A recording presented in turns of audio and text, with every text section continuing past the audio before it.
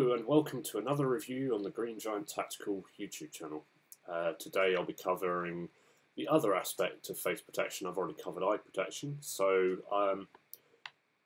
when you first go to a site, you'll first be given a cheap face protector, plastic visor, etc. That covers your entire face, akin to what you'd expect paintball players to be wearing. We can have much better options. The most obvious of being, well, you've already covered mesh goggles, so why not have a mesh lower? And this is what I have here. This is more than adequate for protecting your face. Well, it's this particular model by Heroshark. It has ear defenders and so on. You can get it in two versions, but I opted for the more expensive one. With the Heroshark model, these are actually custom made to the dimensions of your face, taking the measurement from the top of your nose down to the chin, and then from the side of there, across the nose, and round the side again. That produces a semi-accurate representation. If you go to him yourself, in person, he can get a better measuring because he knows what he's actually looking for. But unfortunately, when I bought these, I was about 700 miles away from them, so it wasn't particularly practical to do for a 60 quid face mask. This is solid mesh. So it's flexible enough that you can conform it to your face over a period of time. It's nice and it's got nice rubbing strips over the mesh to stop it from itching and scratching the face and so on. But it's not going to flex so much that when a BB hits it, it's going to deform. This, as you can see by all the bare metal through the paint, has been taking a lot of hits. Because for some reason, people have a tendency to shoot at my head. Wonder why that is. You've got, on this version, the ear defenders are what the strap actually holds it on.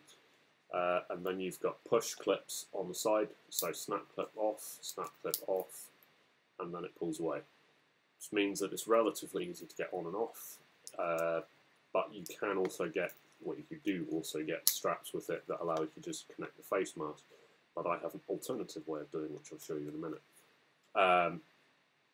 Basically, to put this on, grab the sides, position the face mask over, bring that round, and this is much easier to do with the camera because you can actually see what you're doing. But basically, okay. And then what I do with the strap is bring it forward because then it balances out. It's not the most practical of looks, but it gets the job done.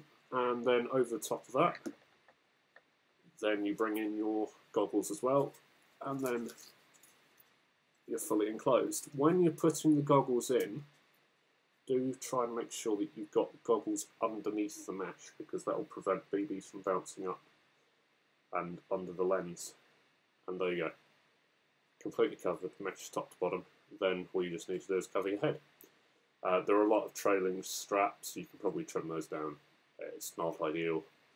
But then I've got full motion movement. You can see I can still talk, I can still, well, I have at times had a water tube come up the side so I can drink as well, so I needn't take this off while I'm in game. Again, you've got the ear defenders at the side, which are nice and solid. Doesn't feel uncomfortable, which is a plus side. But because of the way I run when I'm playing, I actually don't have all of this on like that. So I'll just pull the ear defenders off and the goggles off. Just fix that. Right. So put those ear defenders outside. What I'll do instead is, if I could actually find the thing I was going to use, basically I've got a cloth hood which goes over, and I can just put it in the chin there and just have it attached over so the material is all that's holding it in place. Because then I can freely remove it if I need to, i.e. if I'm shouldering a weapon I can't quite get close enough into the scope to make a shot, I'll just move this out of the way temporarily, then I can put it back again. That makes life a lot easier. You could theoretically do this with a cheap mesh face mask, but it's much better when this is actually fitted to your face and you know it can, well, squidge down. There you go, squidging down. that's much narrower than my face anyway, so you can see it already balances off to my shooting side.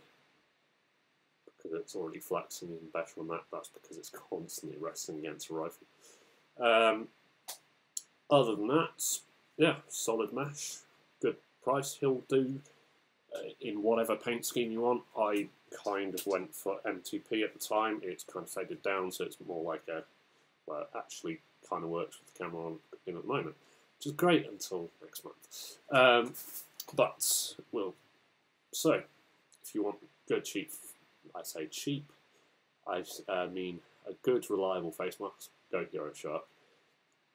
I don't trust cheap mesh. Again, for the same reason with the goggles, cheap goggles, which are made of mesh, are undoubtedly made on a production run, not really looking for safety, more just to make money. So this is definitely going to do the job.